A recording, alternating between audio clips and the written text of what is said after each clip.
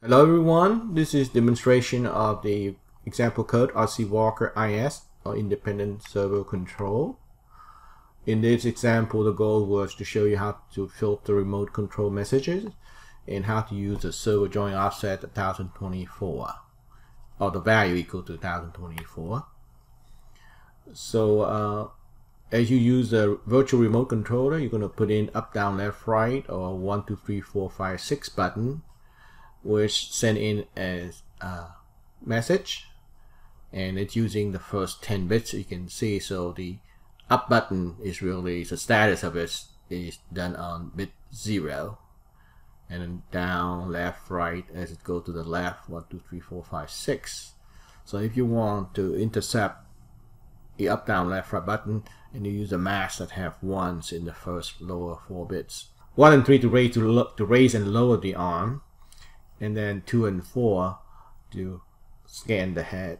To use the join offset, once you set a particular servo, like in here is 1 and 17, once you set it join offset to 1024, and then independently during any motion play, you can assign new goal position to that servo, and it will be done on top or in spite of the motion play commands.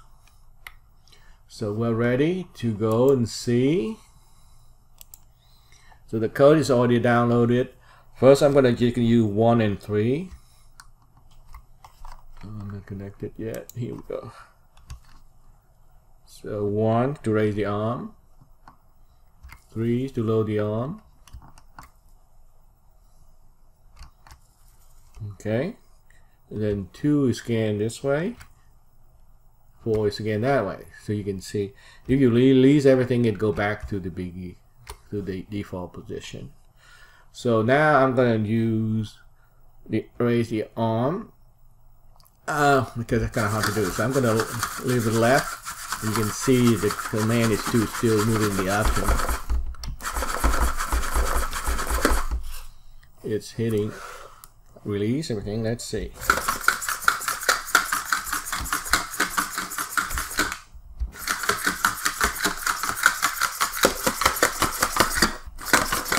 We rotate the head.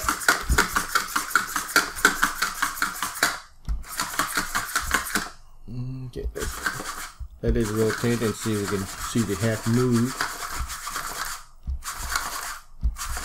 And then come back in. Okay, here we go.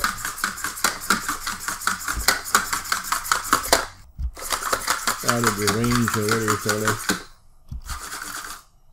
okay, let's see now. See, the head is moving independently.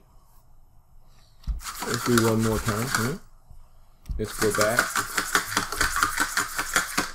so that you can see. Okay.